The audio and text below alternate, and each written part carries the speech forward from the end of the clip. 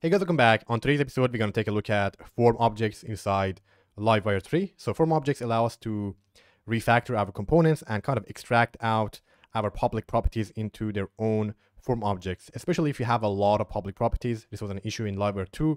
There wasn't really kind of a package provided way to extract out your public properties. In Livewire 3, you can actually do that. So let's take a look at an example. I have a simple contact us form with an email, a subject, and a message. And I have validation, very simple component. And this is the component code. Here I have defined all my public properties with the validations, and then I have a method to handle the form submission that just runs validate, sends a flash message, and then resets all the properties. And here I have a comment for sending email. We're kind of pretending that we're sending an email right now for just testing purposes. So in order to extract all these public properties into a form object, you first need to create a form object, and it is done by using artisan. So you can go ahead and go open up your terminal and type in PHP artisan livewire form. That's the command for it, and then provide the form name. So here I'm gonna say contact us form because this is a contact us page. So hit enter. And Livewire will go ahead and inside your app directory, Livewire, create a new directory of forms where all your forms will reside. And then basically you should now have a new file with the form name you created. So in my case, it's contact us form.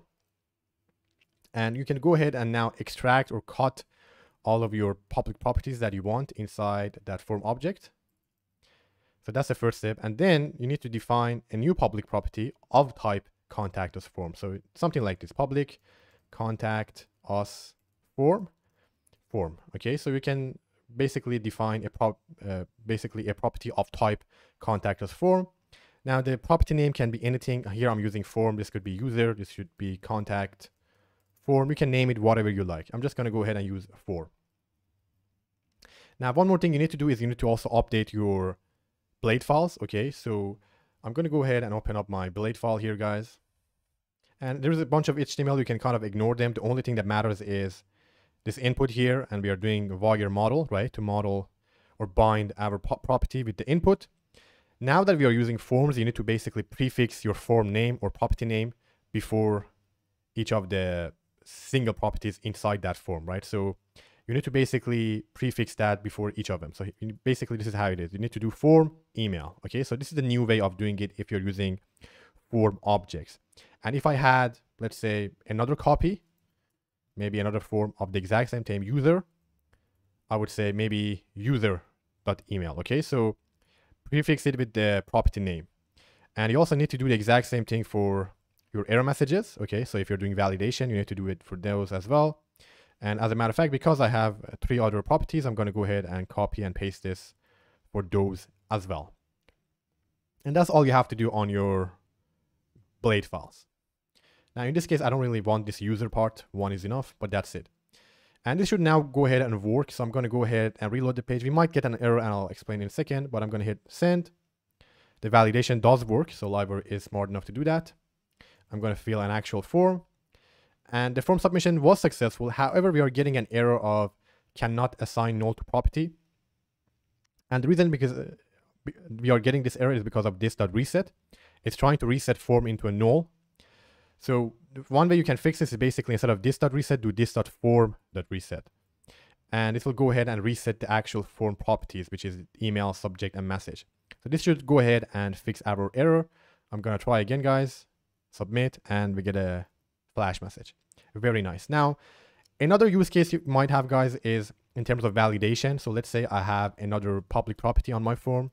I'm going to say public test, and I'm going to give it some basic validation rules. Now, in the documentation, it mentions that if you're using annotations, the validation happens automatically. That doesn't seem to be the case right now. It might be changed later on. So if there is, I'll make a video about it. But if you have something like this, you have other properties besides your form, you will have some issues. Okay, so in this case, I'm submitting the form, but I also have an extra public property. So if we go ahead and we try this, I'm going to fill out my form and submit it. The form isn't actually being submitted, and the reason is the validation for this test is failing. So instead of this.validate, what you can do is you can actually validate a specific form and say this.form dot validate, and this will only validate the add the properties inside the form. So now if I try again, now we get a successful execution. So you can go ahead and access the form and run validate on that specific form.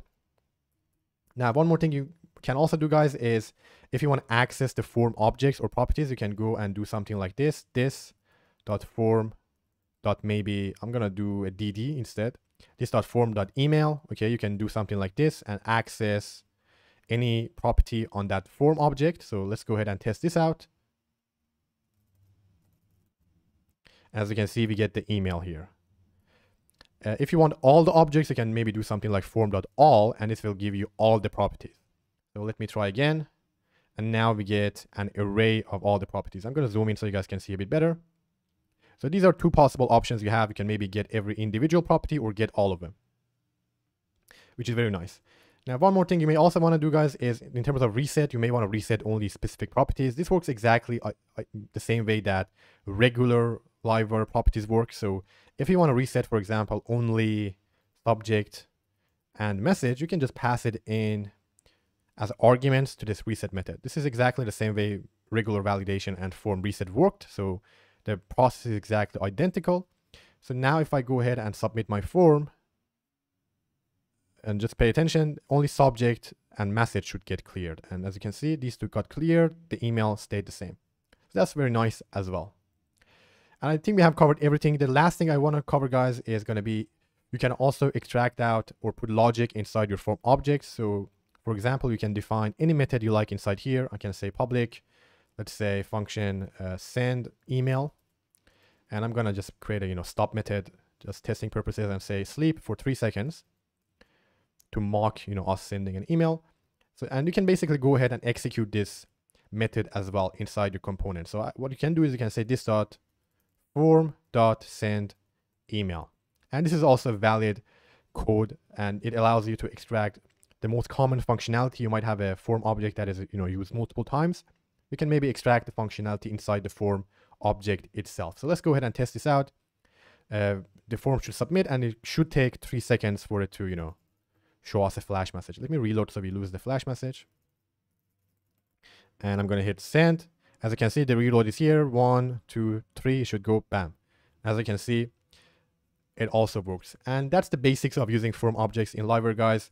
It should be all you need to get started and start, extracting your properties into its own form objects. Now, for small components, it's not that useful unless you want to kind of have a reusable form object. But once you start having very big form objects, kind of big components, I had this issue in Livewire 2. I had a filter box with over 12 different filter criterias, and I had to, do different tactics to refactor it. But with Livewire 3, we have kind of a package supported or built-in way to refactor our components, which is very nice. And that is it, guys, for today's episode. So I hope you enjoyed this video. If you have any questions, you can ask me in the comment section below. And as always, I appreciate it if you guys subscribe so you get notified of the latest episodes. We will have a new crash course coming in, hopefully by the end of this week. So I'm super excited. And I see you guys for tomorrow's video. Have a great day. Bye.